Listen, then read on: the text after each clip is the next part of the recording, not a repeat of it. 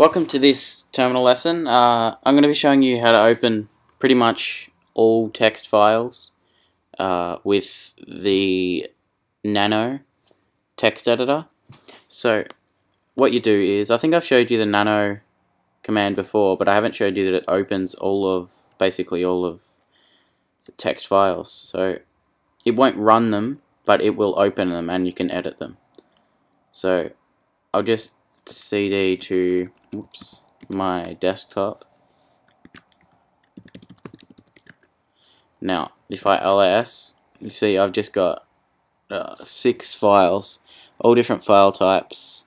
So this is a processing file, this is a C++ file, CSS, HTML, text file, and a Python file.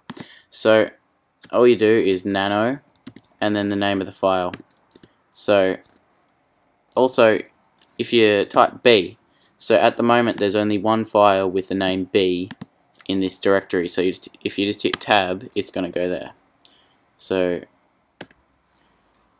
this is all the text in that file. If I wanted to run it, I'd have to go back into the other program. Like I said, it won't run it, but you can edit it in here. So this is just a quick file I made, but yeah, you can edit it and it'll save it and everything like that. So to get out of it, just Control X. It might ask you if you want to save, and you just hit yes, but I didn't change anything, so it didn't ask me.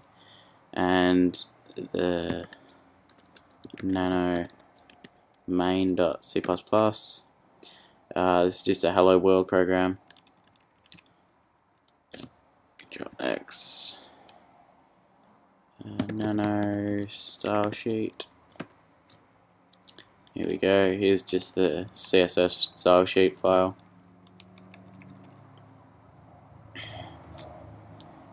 X nano into the HTML file.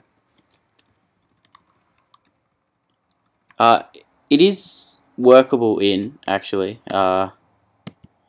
If I've got the window fixed with the screen recorder I'm using, but if you stretch this window out and make it a decent size, you could actually do real typing. Oh my god, I can't even talk today. Real coding and stuff like that in a terminal window like this. I use Text Wrangler, but when I need to just quickly edit a file while I'm in the terminal, this is just as good.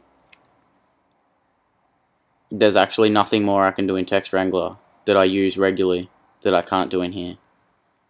So random. This is just a text file. Whoops.